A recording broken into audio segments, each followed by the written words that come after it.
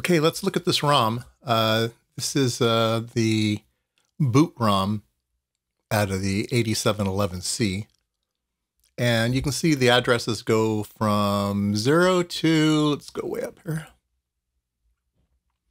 3FFFF. So pretty big ROM.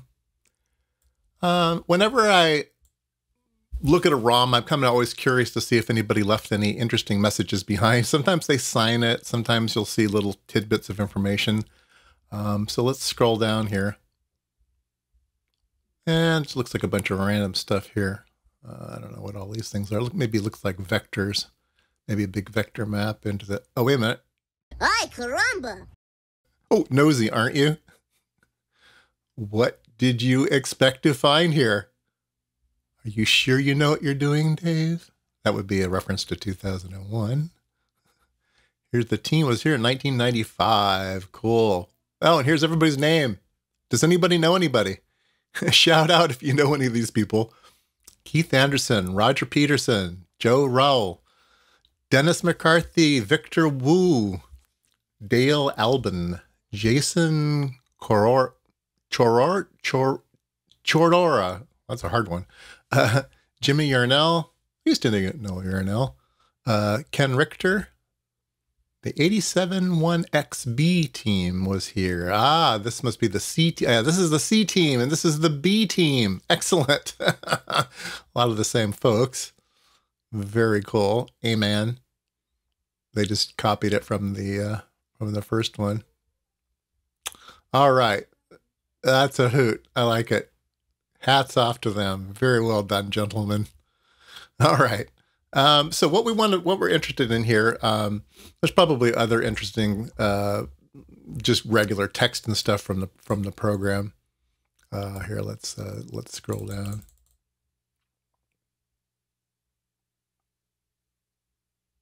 Yeah, not a lot.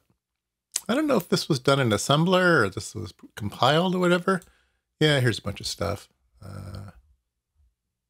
Invisible track. Wrong track.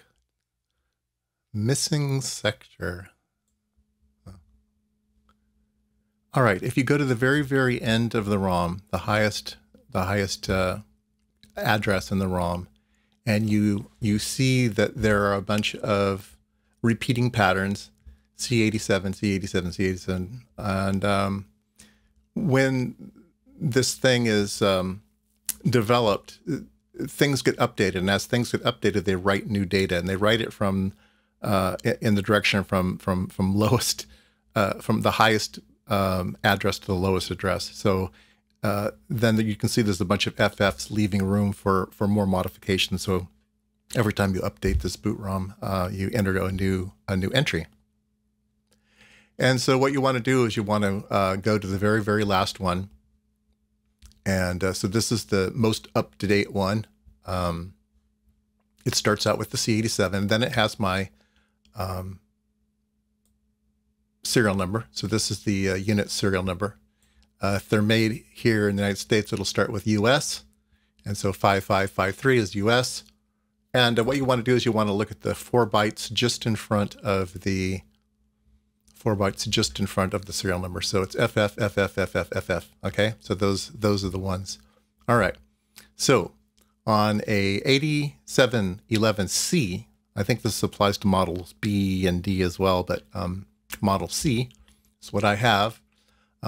You need to change these bytes to a certain thing. And the first time I did this, it didn't work. And I got in contact with a fellow in Italy who had, believe it or not, reverse engineered this thing and figured out what these bytes mean.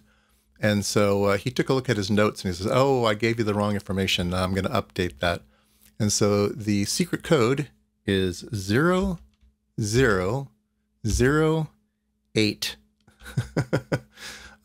So I think some of the older A versions, you just put in all zeros and it was fine. But this particular one, you have to do a particular thing because they added a bunch of features to it. So anyway, so those 4 bytes in front of the serial number are now 0008 FF FF. And you write this and program your PROM and put it back in the machine. and cross your fingers and boot it up. And if you boot it up, magical things should happen. So let's go take a look. All right, your 8711C has now magically turned into a vector network analyzer. You get a Smith chart, it does cool stuff. Very, very excited. Let's see here. Where's my 50 ohm cal standard? I'll put that on here, and you can see it's just giving us a tiny, tiny, tiny little dot there in the center. And if you look really, really close to the screen, it says 50. So it's 50 ohms, 25 ohms, 10 ohms, 100 ohms, 250 ohms of infinity, right? And so if we open it up, we get an infinity over here. If we put our open standard on, that should be pretty well a dot. Okay, maybe not a dot. That's interesting. How about our short? Where does our short calibrate to? Kind of the same thing. Short calibrates to over there. Well, I'm still learning how to use it. So I looked at the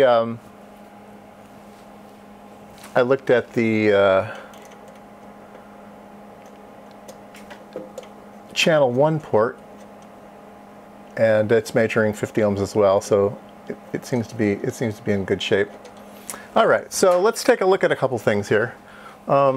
Let's go to system options. So some other things got enabled. iBasic got enabled. I don't know if people have seen iBasic. iBasic display full. So iBasic is a basic interpreter built into the machine. You can write programs and stuff, believe it or not. All right, so there's a LAN. I can turn the LAN state on. I can turn the LAN off. This will change LAN state. Yeah, I don't care about the LAN. LAN port setup, addresses and stuff. Okay, cool. It's got HPIB. It already had that before. System configuration, set the clock and stuff. Operating parameters. So this is all standard stuff. Let me see if I can do a cal. Let's see here, not cal. Menu. Where was it?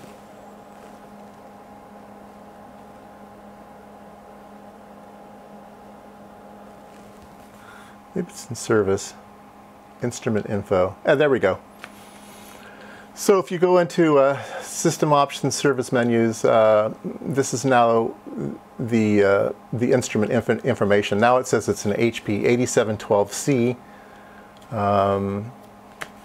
There you go. It says that iBasic is installed, the LAN is installed, the step attenuator is installed. It does not have the AM delay.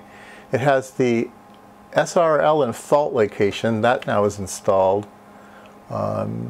It's still a 75 ohm unit internally, but it calibrates to 50 ohms, I think, okay. I'm going to do a bunch of tests on this to make sure that it really is a good 50 ohm system or not. As a scalar network analyzer, it's awesome at 50 ohms. Let's see how it does its vector stuff. So you can do reflection measurement, format, Smith chart. Let's see here. Let me get rid of my I think my iBasic is still. Let me do a preset and recall.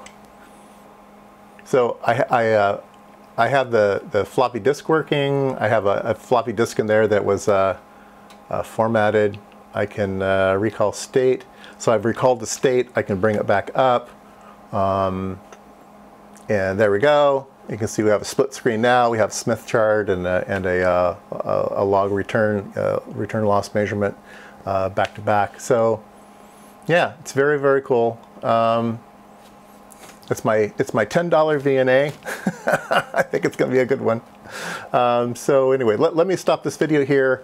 I'll do another video on trying to see how good this machine is, see if it's operating correctly, and yeah, we'll go from there.